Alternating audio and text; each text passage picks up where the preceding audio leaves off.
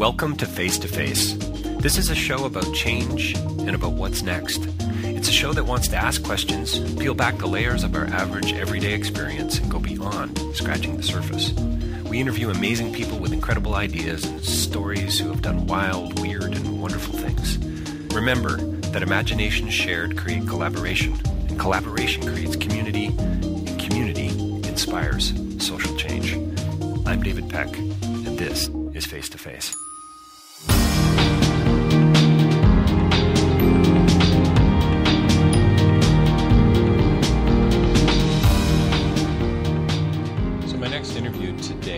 Kulvir Gill. He is the volunteer interim executive director, fancy title, for the Save a Food Bank. That's two of them actually. It's an initiative of 6 serving Canada Association. Check them out online, saveafoodbank.com. Kulvir's an interesting guy, a lot of passion, a lot of intention, a lot of focus, it seems to me. And we talk, he's a consultant as well, and we're going to talk a little bit about that. But we're going to talk, I guess, about generosity.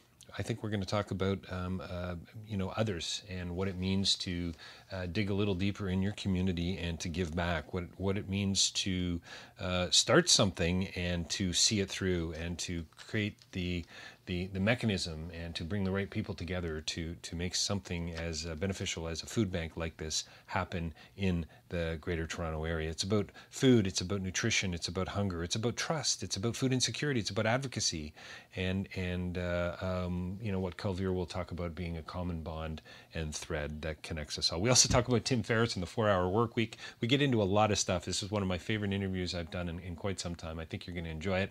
Kulvir Gill, the Save a Food Bank in Mississauga, one in Malton, saveafoodbank.com. Don't forget to check out my website, davidpecklive.com, for more interviews there and information about my writing and my public speaking as well. Kulvir Gill, coming soon to a theater near you. Well, welcome to Face to Face. We are joined by another very special guest here today. Kulvir Gill is with us. He's a consultant, and we're actually sitting at the Save a Food Bank here in Mississauga, one of 2 locations. Yeah. I've just had a quick tour. Kulvir, thank you for joining us today. Oh, fantastic. Thank you for having me on. I'm delighted to be here. Yeah, so we're going to talk. So you're a consultant. Are you an engineer? No, I have a biology degree. And okay. I spent a bunch of time in mining. Okay. And now I help run a food bank. So. Okay, interesting. Let's try to connect the dots there. No kidding. That could be. Maybe we just discovered a new topic: mining and food banks. Where's the connection? Because typically, when I think of big mining, I don't think about things like poverty and the gender gap in international development, unless I'm thinking about it in a critical way. In a critical way, right? But if you look over the course of history, mining, while there's many flaws in it, has actually been one of the biggest tools for economic enrichment of a community. Yes, there's a resource curse, but in most of Western society has been built on the back of natural resources. So that trend is going to continue, but we got to figure out a way of doing it right. Absolutely. Yeah. So I saw you at a community event recently. You spoke, and I just got this sense. You spoke for a few minutes, and I just got the sense from you from the stage that was at the ROM, and that you had a very inclusive edge, that you were open to others, that you were willing to share, that there was a generosity of spirit there. And then, of course, I find out a little bit later that you're the executive director of the Save a Food Bank, and basically giving back to your community. So I guess the intuition was right on some level. Well, that was my best material. It's downhill from here. So yes, you had me in stitches. Yeah. So I mean, I guess, is that true? I think I get that sense. But tell me more about why you're here at a food bank. To me, it does seem like a bit of a stretch from mining consultant to directing food bank. Yeah, absolutely. And I'm filling in on a volunteer basis right now because this is a organization that we founded about 5 years ago.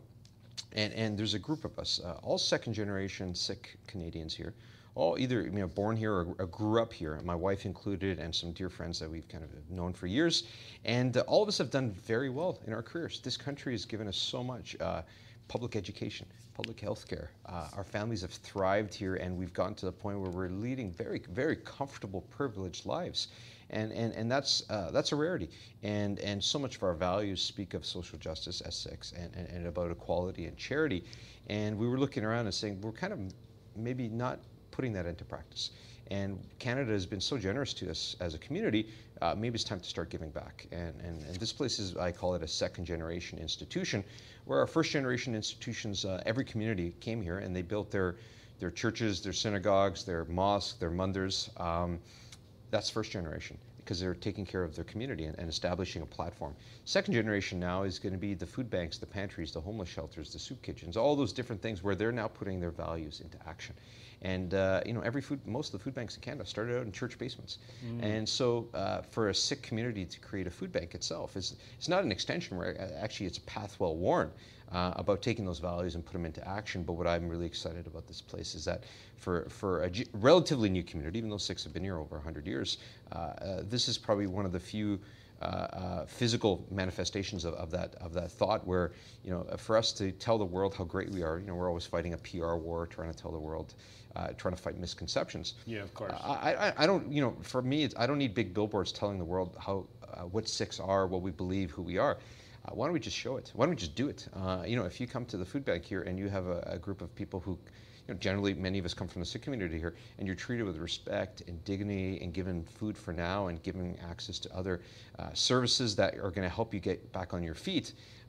You don't need a pamphlet on Sikhism. You're going to see it. This is Sikhs serving Canada, not Sikhs serving other Sikhs. No, other Sikhs. 99% of our clients are non-Sikh. 80% of our volunteers are non-Sikh. Half of our staff are non-Sikh. Our last executive director was not Sikh. So for us, that's actually been a real point of pride, is that we've been able to articulate our values in a way that's universal, that people from all backgrounds are able to associate with. And I think this is the challenge for all faith groups, is how do you translate who you are into a way that others connect. So let me read one of your values. Sure. So every individual is divine. It is our inherent responsibility to look after each other in our community so no one is left behind. So, it clearly sounds like that's coming through in a variety of ways in your own life, from what little I know of you. And I'd love to hear how that's you're translating that into the mining communities that you're working in, or the resource sector. So for us, tell me about that. It sounds very spiritual, obviously, if we're all divine. Yes. Which I'm not necessarily disagreeing with you on that. But yeah, tell me more. So sounds for like us, a good starting point for a food bank. It is. And this is where the Sikh values kind of come in. Is that our opening prayer and our ethos is based around the concept of Ek Oankar. There's one. It's often translated to "there's one God," but that's a bit of a misnomer. I think for us, God is not a father figure in the heavens. God is not the God on The Simpsons walking along the beach with Homer Simpson, as often the long beard and the anthropomorphic. For us, God is much similar to the Force of Star Wars. It's for us, creator and creation are one and the same. That divine spark, that is the essence of the universe, is also the life force within each one of us. Is there a connection to Aboriginal communities, would you say Indigenous? I was with an Aboriginal elder recently, and he referred to, I would say, God or the great being as a great mystery, Gitchi Manitou, basically. Okay. And it's something that I've been gelling with more and more of late, this idea that whenever we talk about a God or the God or one or many, we've got this metaphor. We can only speak about God, metaphysics and metaphor. Of course. So deeply troubling and problematic, because we've all got problems with our dads and these kinds of things. Agreed. So but the idea of a great mystery, and I don't know, is that a absolutely? We call it so there is no name for God, because if God is everything, then it's hard to say what it isn't. And you can have many labels, and most of the labels that we have in Sikhism and South Asian tradition actually refer to the attributes of the divine. So we say the Akal Purkh is one of the names we use, which is the undying force, the undying being, the infinite, the eternal. Or we use Kartar, which means the great creator. Or we use the one that most Sikhs will use is Vaiguru, and Vaiguru, Guru is the ultimate is teacher, and Va is Wow, so the ultimate teacher. So these are all attributes we have of something that's much higher. At the end of the day, it is the great mystery. Because it is beyond our comprehension. Just like our eyes are only capable of seeing certain wavelengths of light. Yes. A very small parameter, but it's much beyond that. If we're going to try to, it is the beauty, I think, of the human experience, is that the divine and the universe is so infinite, but yet we've been granted some capacity to try to come to terms with appreciating it, and not understanding it, but appreciating it and maybe connecting with it. And so for us, creator and creation are one and the same. to the point where for me to sit down and do an hour of contemplative meditation with my eyes closed and going out and serving creation or serving the environment are one and the same. So seva and simran are two words that we use in Sikhi a lot. What's the leap from that? I don't think it's much of one, to a responsibility to give back in any way we can. Also, one of your values. Absolutely. I mean, it makes a whole lot of sense. I mean, there's a French philosopher, Levinas, which my listeners will have heard me speak of before, who's been driving a lot of my own thinking, and he says, you know, because of Auschwitz, Jewish philosopher, he lost most of his family. All philosophy, all religion failed in the 20. It basically culminates in the 20. Now what do we do? Absolutely. And so he says we have to ground our ethic in the other, in the face of the other, and say, as soon as we see your face, I can't kill you. Well, I go beyond that. And now we build. And it sounds kind of simple. It's based on Dostoevsky, actually. Okay. Right? We are all responsible, he says, and I more than the rest. And it sounds like you guys are kind of... Well, I'll go one step further. There is no other in Sikhism. So if we believe there is only one force, there you go. Then actually the delusion of the world and the source of all problems from a Sikh perspective is this artificial separation between me and the Creator, and then me and the rest of creation. You know, as long as the I exists between, you know, there's you and there's me, then I need something, I'm going to have to take it from you. There's a win-lose situation there. Now, as soon as I start seeing that we're all connected to one thing, it's all the same. You know, you and I have the same atoms that we all came from the Big Bang, and whatever was there, and we're just different manifestations, that waves in the ocean, whatever analogy you want to pick. All of a sudden, things start becoming a lot more arbitrary, and you start realizing that, you know, it's like me going for coffee today and saying, am I going to pay it out of my left pocket or my right pocket today? Because they're both competing with each other. No, they're not. It's the same bloody pocket. Same thing starts going then, and so that, you know, at concept of a food bank, you know, this is my food, that's your food. Well, that's that family. They deserve to be where they are, and I am where I am. That's totally breaks down. You start with the premise that we're all in this together. We don't actually have to get there.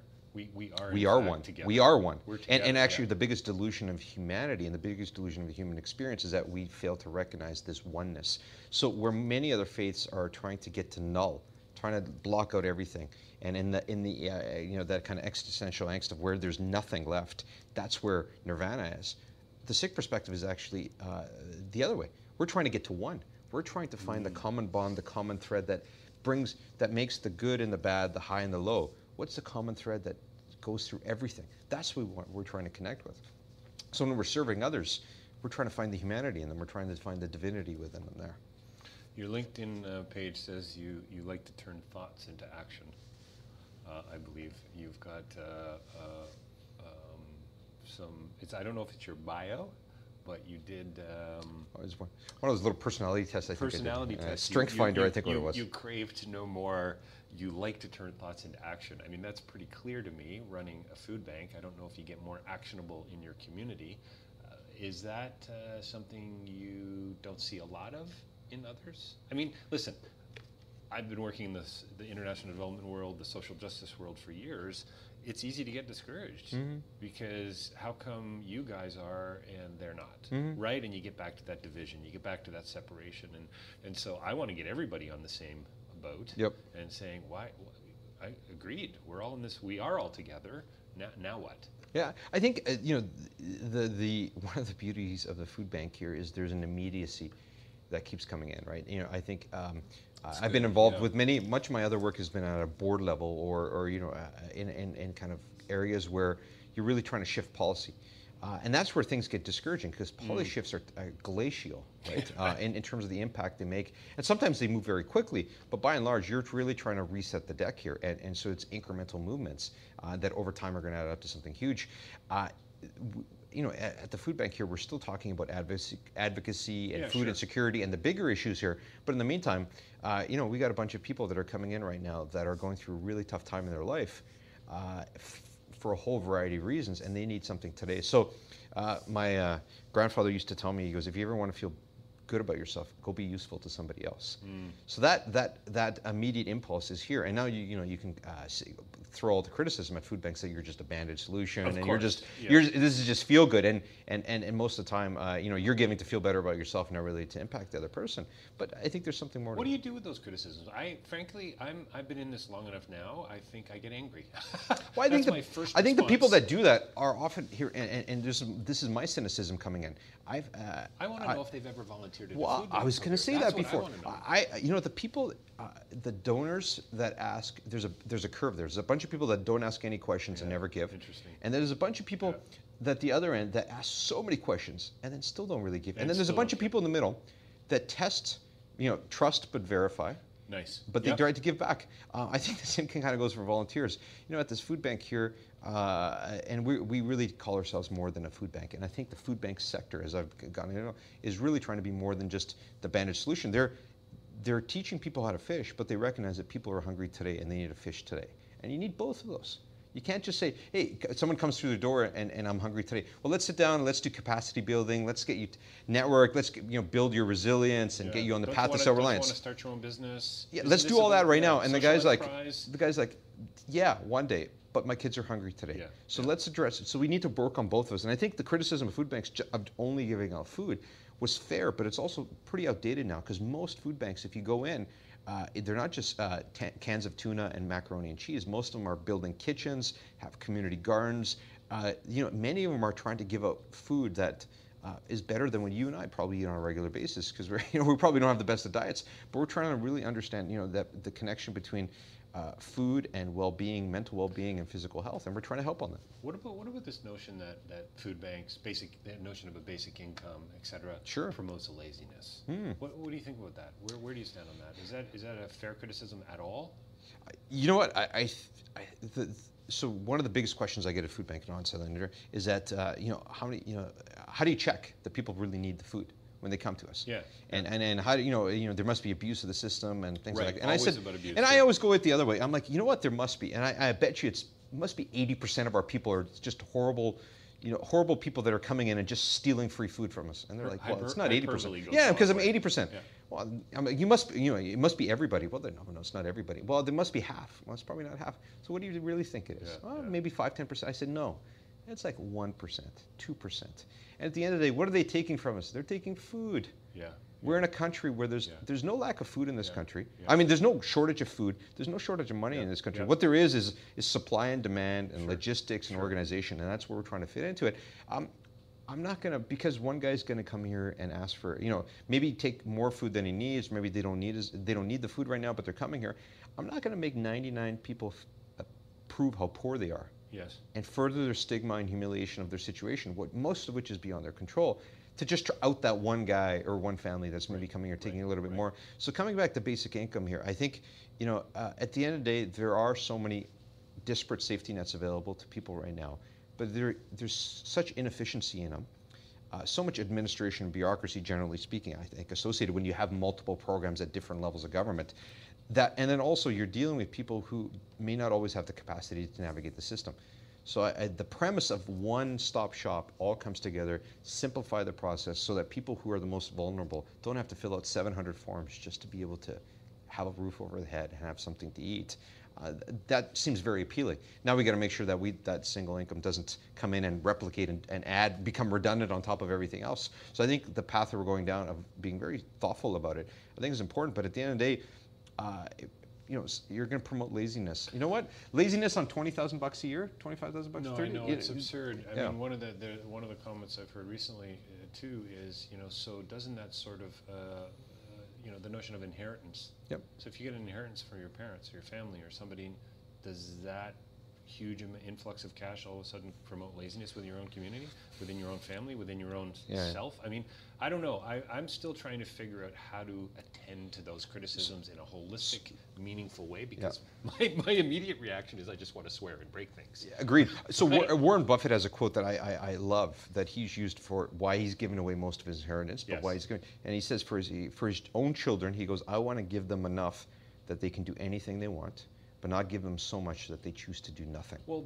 and when is enough, right? Well, of course. That's the biggie, right? Well, yeah, of course. And it's going to be different for every situation and stuff. But I think you know what? It has to be such that I think we need to be careful of, and I've heard this from we had some great employees come through the food bank over the years, a real social justice mindset. Let me tell you, I didn't speak like this 6 years ago. Right. 6 years ago, I was a guy flying around the world working for a fancy money company, and coming here has fundamentally changed my life. We have this. There's a real vilification or criminalization of poverty going on, or this assumption that if you're poor, you're somehow lacking integrity or honesty. Yep. You know what? Somebody coming to a food bank better keep You're an eye on those so they don't take more. You're less than. Yeah. You're less than, Yeah. or there's an assumption that you are where you are because you've done done something wrong, or there's and I think there's a real lack of awareness of privilege, right? That most of us have, and the people passing those judgments. And when you come here and you hear the situations of people, and what I say, you know, going back to our comment of there is no other, is that I see it in our volunteers here. The day they start seeing their grandmother and the senior that comes in. They see their mom and dad and the parents coming in here. They see their siblings and the kids running around playing here. Well, it changes games because they get the realization that every one of us is 3 strikes away from being at a food bank. It's empathy. It roots it in the. I mean, I've often said for, you know, philanthropically for donors, if I could get them on the ground into Cambodia, the area where I like to work the most in international development, it's going to change everything. Take you by the hand. Let's get in the wooden boat. Let's cross the Mekong and go visit the community that doesn't have access to clean water, doesn't have a high school, etc. If it doesn't change your life in some way, we've got another conversation. Yeah, actually, I'm going to push you out of the boat on the way back. And you know, that's Cambodia. As simple as here, we're in, you know, suburban Mississauga, and someone says, well, how can I get involved? Where do you guys need help? What's really the problem? I said, just come to the food bank. Just come here during a shift. So right now, I've give you a quick tour. This is a pretty empty warehouse, right? Not much to look at, but during a shift, this place comes alive because we have the volunteers here who are mostly young people coming here, and we have clients coming here who are real people going through real tough situations, and we have to do something for them. So tell me the difference between food insecurity and hunger, because there is a bit of a difference, isn't there? I mean, hunger is about just getting food on the table. Food insecurity is more about nutrition and bigger picture, isn't it? Yeah, I think they're obviously on a spectrum, and one's a fancier term, right? You know, at the end of the day, I think the easiest way to say it is, you know, when you're hungry, and we've all been in that situation, you know, when you're hungry, you eat whatever's in front of you, and it's about filling your belly, right? And that could be with junk food, that could be with the chips, the candy bar, or it could be with the quinoa salad, depending on what's in front of you. Food insecurity is now, I think, starting to say it's more systemic, and you're getting to a point now where over the course of your life, if you're a young person, you're scrounging from kind of meal to meal, day to day, and you don't have a kind of a baseline of nutrition in your life. Like, you know, most of us who come from, you know, a privileged background, you know, I have a pretty solid breakfast at home. So that's my anchor, you know, a healthy breakfast. Lunch, I'm eat on the go. Sometimes junk, but most of the time it's kind of.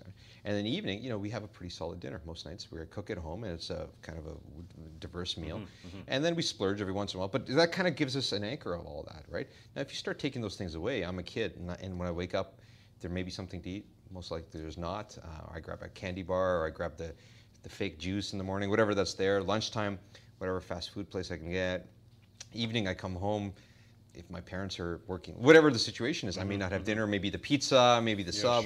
You know, all the things start adding up here. And I'm dealing with food insecurity in a Western context. It's very different than your village in Cambodia. Yeah, of course. But here, I think you get into the food deserts, access to food, the cost of food, and then food literacy also comes into it as well. Sure. You know, you think of many of the families that come to us. If you grew up in a house that was not stable, and learning about food is actually something most of us take for granted. You know, we had somebody in our lives that told us the difference between junk food and healthy food, and that to eat enough vegetables to have a well-rounded meal. They taught us how to cook. You know, my mom, you know, I'm not a very good cook, but I can make for myself, and if I had to, I could scratch. But for a lot of people, they don't know, and you know, we get widowers coming in. You know, they grew up in a traditional house. They had their wives cooking, you know, doing the meals. The wives have passed on now, and now they're in their 70s, trying to fend for themselves. And they're the folks coming in here, and all they ask for is frozen dinners. And cans. Beans and wieners. Beans and wieners, and they can make things do. So for us, this is why the food bank world is really expanding, because if you start building teaching kitchens where you can start showing those folks how to cook different meals, community gardens are, you know, connection back to the food, increasing the supply of healthy food. But a lot of it is, you know, for us, the concept we really deal with is how do we deal with the causes and the consequences of food insecurity. So the causes of food insecurity, what's going on in their life that's making them come to a food bank, not getting enough to eat? Is it health-related, employment-related, something around substance abuse, mental health, whatever it happens to be? There's a whole variety of reasons why people walk through the door. But because they're walking through the door and they're facing hunger and food insecurity, then they're going through a similar set of challenges. They're not getting the right food to eat, the nutrition, they're not able to take their medical conditions. If their kids aren't probably doing well in school, because if you're going to school hungry, you're not concentrating. So both those need to be addressed, and I think the food sector here in Canada, I think we're starting to get awareness of it and start to deal with it. But we're still, you still have 900,000 kids going to 900,000 people going to a food bank every month in Canada. Yeah, no, the stats are crazy. And I think what I love about how you're unpacking this is it just shows you how interconnected all of these things are. The systemic nature of it, poverty, and being at risk, whatever that means, in whatever community you're in, whether it's in the global south or the global north, because let's face it, it's everywhere. It's a different degree, different context for sure, but deeply connected. The one affects the other, this notion of incremental change and little things. Tell me about your own change. So you had mentioned offline that the word sick comes from sikna, which is to learn, which I love. Tell me, 6 years ago you said you wouldn't be having this conversation. Yeah. What the heck happened? So where did the conversion experience occur? So we've, I've grown up volunteering, and I come from a family where it was always giving back. And personally speaking, what happened about 6 years ago, I worked for a major mining company, flying around the world, and got to do amazing work, great projects. The company was going through transitions, and I was looking for something different. And my wife, we're trying to start a family, and wife was at a big accounting firm, working crazy hours, and the financial crisis has just happened, and things were just nutty. And both of us just looked at each other and said, you know what, I think we don't want to live like this. I said to her, do you want to be a big partner at a big fancy firm? She goes, not really. She goes, do you want to be an EVP of something at some big firm of, and I said, not really. So we both took opportunities, was able to take a package, she left, and we basically have spent the last 6-7 years re-engineering our lives. We traveled around the world, started a family, but then we also looked at saying, how do we really, rather than waiting till we're 60 until we build that ideal life and then we get to, how do we build a life in which we get to do all the things now? Timothy Ferriss, the guy, kind of the 4-hour work week guy, the guy that hacks everything, he had a great line. He goes, why don't you live as though you're retired? Because most of us are not going to be the retirement, playing shuffleboard in Florida. Most of us are going to be, especially consultants, we're going to have jobs on the side, business on the side. The whole idea of retirement is talk about re-engineered. It's totally being rehacked. Right? And so for us, we kind of said, what kind of life do we want? And for me, I said, one in which I have a career, obviously working, earning an income, paying off the mortgage and everything, but at the same time, being able to commit at a deeper level to causes that aren't just one-off now. I didn't want to just be, I attend a board meeting 6 to 9 on Monday nights. Right. I actually wanted something where during the day, it could make it an integral part of my life. The food bank was a bit accidental, to be honest. We started out with a group of, when we started Six Serving Canada. Six Serving Canada became before Save a Food Bank. They're kind of one and the same, but we were a group of young people that wanted to, we're a group of 6, we wanted to serve, and we wanted to do all Canadians, and we didn't know what it was. We actually thought it was going to be a soup kitchen. So we started volunteering at soup kitchens. And we realized that soup kitchens are a whole different beast. I'm a management consultant, wife's an accountant, we had banker, lawyer, engineer, computer guy. The closest thing we had to social services was a nurse. We didn't know what the heck we're doing. And so when you start volunteering at food banks, you realize, at a soup kitchen, you realize you're really dealing with the most marginalized, vulnerable people. And it can't just be part-time, and you got to have some underground. And we didn't have any money, we didn't have any experience. So we said, well, running a soup kitchen 3 times a day, 3 meals a day, 7 days a week is just going to be too much. And we said, well, now what? We didn't know, so we started volunteering. We started volunteering Habitat for Humanity, helping with houses, did tree planting, did a whole variety, wherever, we were like a volunteer squad. Wherever people needed help, we started volunteering. Volunteer squad. And we called it the Save Us Squad, actually. And what we wanted to do was, we knew we wanted a permanent space, because magic happens when you have physical spaces. And I'm a guy who did a lot of virtual work, but magic happens when you have 4 walls, you create the environment, and you have amazing people come together. Pretty interesting. Because great things happen in a space. So we wanted a physical space. I'd love to have a conversation with you. Physical space. Yeah. Second space is we wanted it to be one in which we were able to really engage with the community. The Sikh community has, like the Muslim community, a lot of faith groups here has issues with really presenting its authentic self. And if David, if I have to tell you I'm a gentleman, I'm probably not a gentleman. It's my actions that show if I'm a gentleman or not. So for the Sikh community to have a campaign, a PR campaign with great ads and billboards telling people how great we are, it wasn't going to move the needle. People's perceptions were going to change one positive personal interaction at a time. So we wanted an opportunity to do that. And the third thing we want to do is create a leadership factory. a place where young people could hone their skills. Within most of our emerging communities here, there isn't a lot of opportunities for people to, young people to become leaders internally. So most of my leadership development came from university and other mainstream organizations. Right. And we needed an internal place to do that. So we started Sixth Service Canada, looking around for different places, started volunteering at the Mississauga Food Bank, which was shifting to a hub and spoke model where they were going to be the central kind of wholesaler and have a whole bunch of regional spokes in each of the different parts of the city. And there was a part of town where they were looking for someone to set up shop. They didn't know who was going to be there. And we were volunteering there. They were looking for somebody to do. We were looking for something to do. They were looking for someone to be here. And lo and behold, that was end of 2009, and it took about a year to get this thing up and running. So they said to us, hey, have you ever thought of opening a food bank? And we said, not really. They're like, well, we can help you do it. And so that's how we ended up at a food bank. It sounded, well, it sounds very serendipitous on a certain Absolutely. level, but it sounds too, though, like you guys, all of you, you and your wife and the cohort, the Save Squad, yeah, we're listening. Capital L. We listen. We responded to the need, and since then, the Sikh community is so active around the world, and the diaspora is so active and so well connected now. Sikhs. It's funny. My coworkers call it the Sikh mafia because it doesn't matter which city I go to. There's one or two. Within a couple of posts on Facebook, there's a bunch of people I end up connecting with, and we've had people asking, saying, "Hey, we want to open up a food bank here. What do we need to do? And my question always is, well, does your community actually need another food bank? Yeah, exactly. Spend the time to understand the need before you do anything. And I think for a lot of cultural groups, because they're really struggling to integrate into the mainstream, and they see the value of creating an organization like this, but what we don't need is a parallel system. Right. We actually need them to be an integral component in this vast network of social services agencies. Well, it's listening. I mean, I tell my students at Humber all the time that this idea of going into another community and saying we've got the answers without really living how colonial listening. Is that, right? Exactly right. Yeah. And it's deeply troubling. Well, people have done it to, I say I'm South Asian, people have done it to us for centuries, and for us to go in and say, here's what we think you need. So even within the food bank here right now, we give people food, but we say safe, nutritious, culturally appropriate, and personally acceptable. Yeah. And those last two things we really spend a lot of time on because, we get a refugee from Syria and say, by the way, here's your craft dinner and whatever, and tuna, and they'll be like, well, I don't know what to do with this. Yeah. So it has to be culturally appropriate, but it has to be personally acceptable too. I like, dark green dal. I don't really like yellow dal, even though both are culturally appropriate, but they're not personally acceptable to me. I like black cherry pop shop pop. Okay.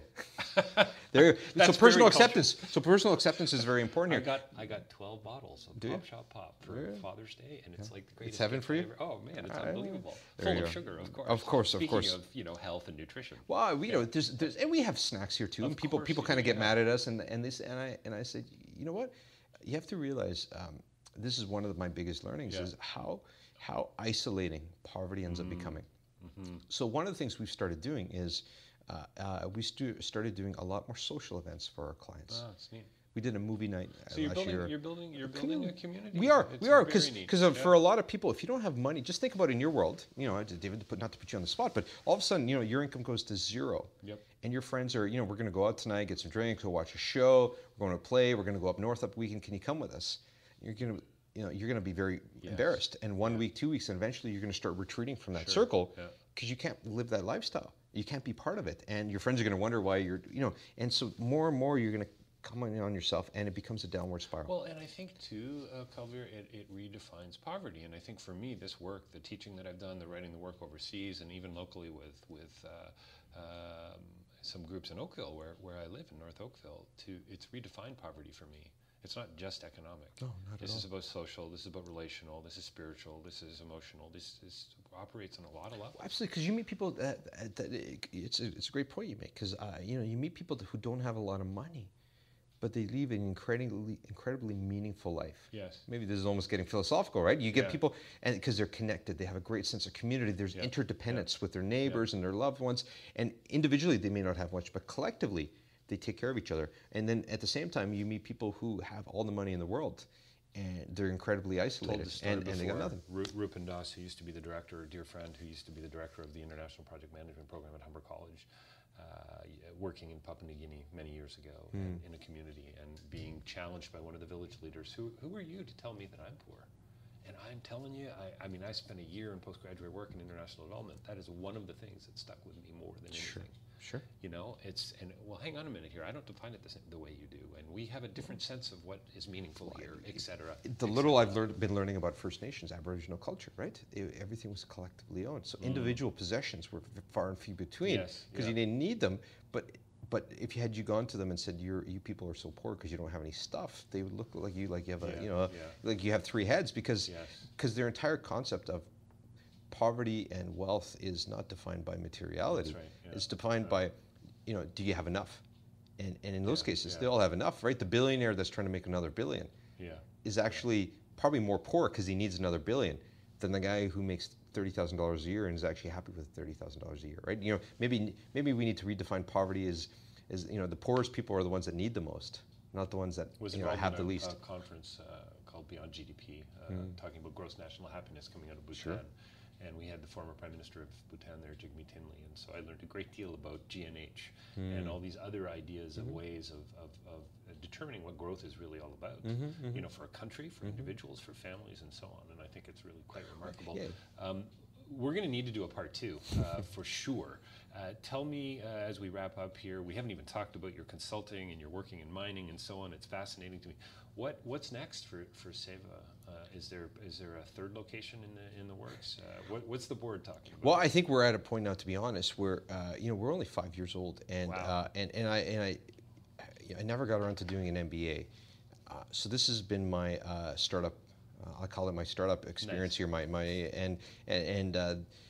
Most startups are not-for-profit by accident. This one's a not-for-profit by design, and because we've learned, how to create a business plan, how to launch, how to operate, how to grow very quickly, and then how to have huge growing pains. And I think what ended up happening here is that going from one location to 2 locations, and our second location is actually 3 times bigger. Wow. It's in Malton, which is a very high-need area. I don't know, David, if you have children, but I have 2 boys, and yes. Me and my wife had this delusion that 2 kids were only going to be twice as much work.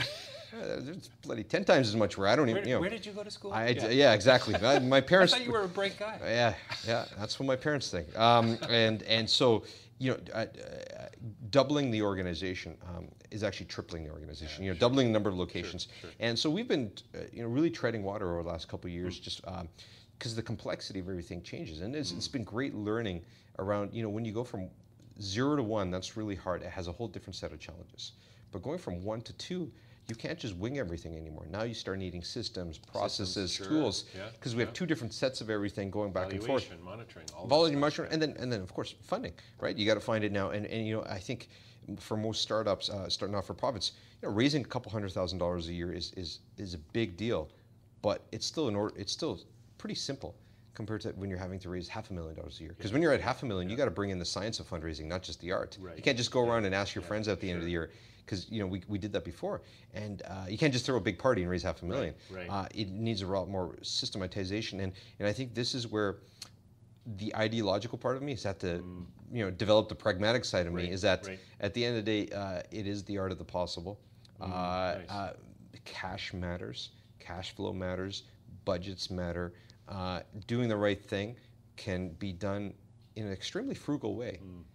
So there's necessity is the mother of invention, right? We're here. We just have a lot of summer students coming in this year because we were generous. The federal government had the great program, and we were a lucky recipient of it. And we have all these summer students with all these great ideas. And I'm not popping their balloons saying, "Well, we don't have the money to do it." I actually told them up front, we don't have any money. So whatever ideas you're going to come up with, you're going to have to self-fund and do that. And there was a part of me was like, thought the air was going to leave the room. Yeah, sure. And everybody, all these kids were like, okay, that's fine. And that's just set a baseline. And now they're doing all these incredible things with the resources. To me, that's just an affirmation of what you're doing here and that it is moving forward. And obviously there's struggles. And I think it's a huge encouragement, though, not only to me personally, but to, I hope, our listeners and also to the community. So thanks. And listen, part 2, can we sort of tacitly agree that we're going to do a part 2? Absolutely. Yeah. Anytime. So sevafoodbank.com. It's SEVA foodbank.com. Check them out online. It's a great website. Kulvir Gill here today with us. Thanks a lot for joining us.